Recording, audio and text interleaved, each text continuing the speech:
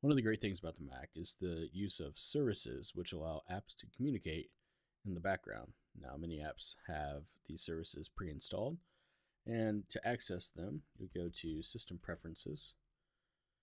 If you go to Keyboard and Shortcuts, if you go to Services, you'll see all these different services. Now, each app has unique services that they can use, so yours will probably look different than mine. But if we scroll down, and we'll see a text section, and if we keep scrolling, we'll see copy Bible verses and replace with passage.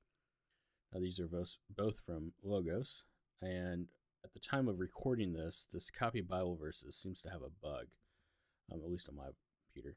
But I find the replace with passage more helpful anyways. So if this is not checkmarked, go ahead and checkmark it to activate it. And you'll see the default keyboard shortcut is Shift Command E. And if you click it, you can change it and create your own keyboard shortcut. But let's just keep this as the default and hide this. And we'll open up Text Edit, new document. And let's say I'm typing along and I want to paste Ephesians 2:1.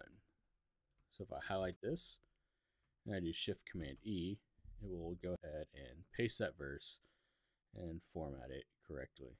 So that is pretty handy to use. So if you have any questions, please let me know, and thank you for watching.